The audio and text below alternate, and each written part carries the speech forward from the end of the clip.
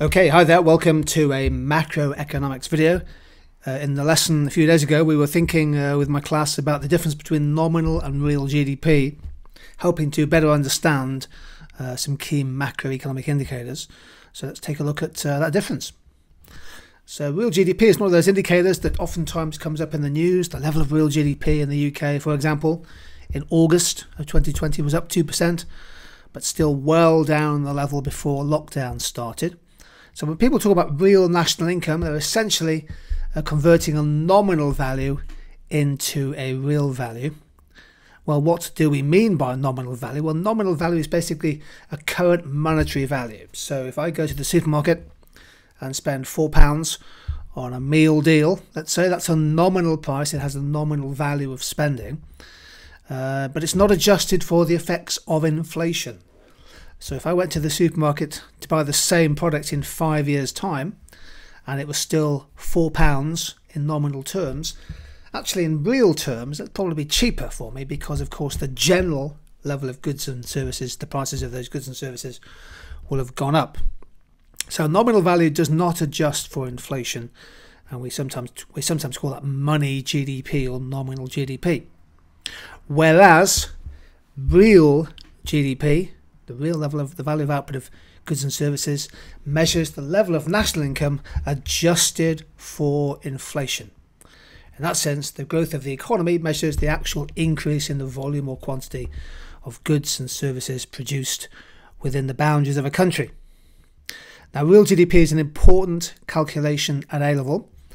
Inflation clearly has an impact on our economy. What effect does inflation have on the real purchasing power of money held in cash? You could probably answer that question. If you got £100 today, what would happen to its real purchasing power in 10 years' time, for example? Well, it'll go down, won't it, because of inflation. Inflation is the percentage change in consumer prices, and inflation erodes or reduces the real value of a given amount of cash. According to the data, prices today in the UK in 2020 are over 5,500% higher than the average prices that prevailed in 1940. The British pound has actually experienced an inflation average of just over 5% between 1940 and 2020.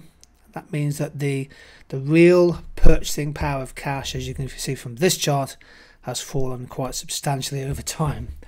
£1,000 in cash in 1940 would have bought you thousands of times more than it does today.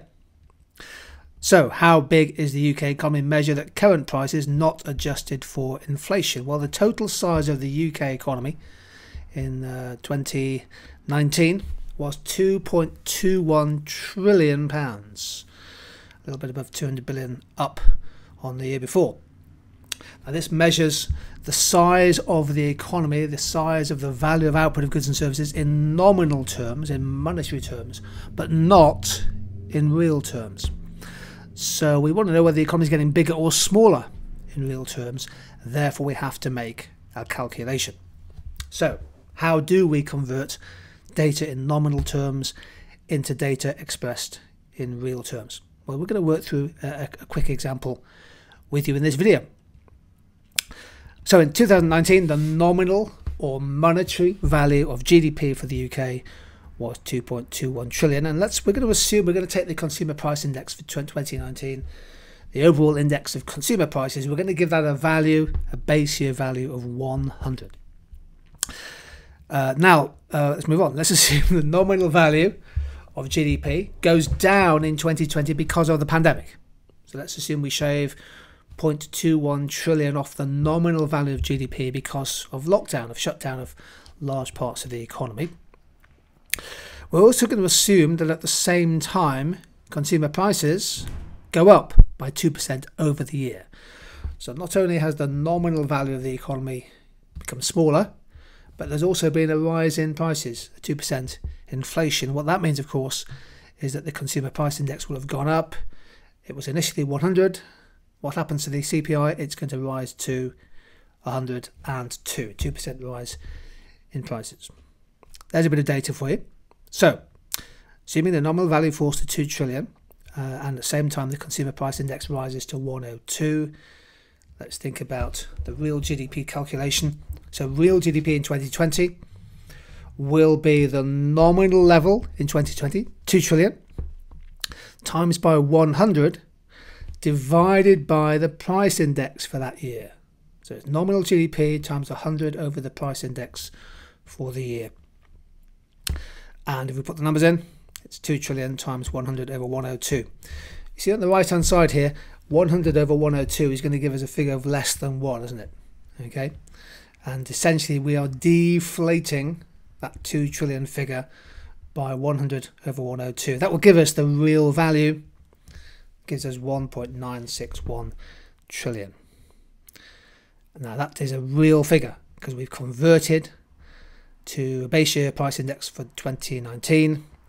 So real GDP is expressed at constant base year prices 2019, 1.961 trillion. That's how you convert nominal into real data. Okay, we'll post another video I think with some exercises, some questions where exam questions ask you to make this calculation, but hopefully that explains a bit the difference between nominal and real GDP. Okay, thank you.